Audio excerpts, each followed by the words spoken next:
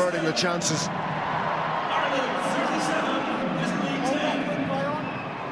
Well, Italy have the ball. Sexton's conversion, his 7th kick from 7 attempts. Mortalami finds Simone Favaro.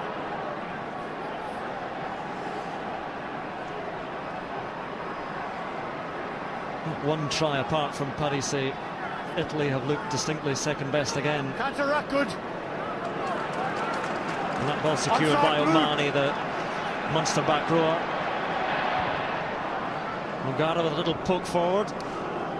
And Favaro gathers it, sucks around the ankles, crashes into the hit. Simonzato to Burton. Sorry.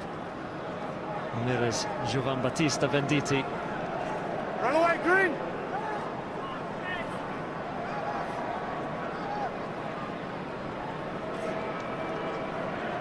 Ladies and gentlemen, off green hands. 30 seconds remaining in this match, and Simonzato trying to hack it free. 16 throwing the ball down. Penalty to Italy, and Simonzato takes it himself. There is the RBS Six Nations man of the match, presumably for his flawless place kicking. Oh, charge now from Trimble, and Andrew Trimble for the corner. It's going to be another try for Ireland. And Andrew Trimble is in, a gift from Italy. Just about as the clock hits red, the 40 minutes are up, and Ireland are completely and utterly out of sight. Well, that's the kind of scoreboard that they will want to have seen, although I think that Declan Kidney, well, probably a few things to say. That was well taken by Andrew Trimble. Lovely little dummy there when he saw the cover just coming across. And he's never going to be caught from there.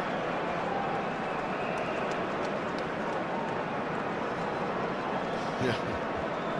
Well, Doc O'Callaghan looks reasonably happy with proceedings, and Andrew Trimble with his 10th try for Ireland, and the 5th of this match for this Irish side. Again, it looks on that scoreboard as if it's been utterly emphatic, and a very, very good Irish performance. The scoreline is emphatic, but the performance, certainly they'll know there's still room for improvement.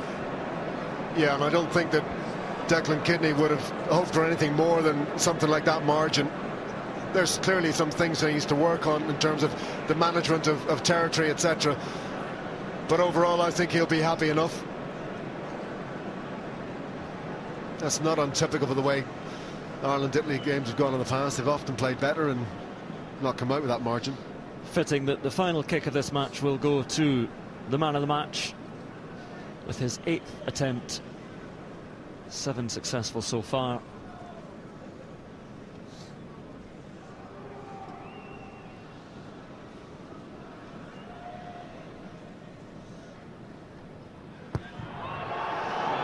He fails and disappoints us at the last, but apart from that, a fairly complete kicking performance from Jonathan Sexton.